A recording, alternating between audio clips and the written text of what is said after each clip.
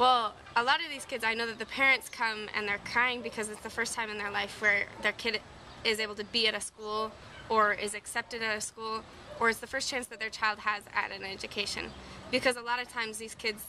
don't have a chance in the public schools because of the number of kids, because of not being able to have the one-on-one instruction or somebody that's going to be catering to their child's needs. And that's a huge difference here at Didaque, because I don't know, it's just become the heart of the school is to serve the underprivileged, and that includes the impoverished, but also those that, and now it includes those that are special needs kids.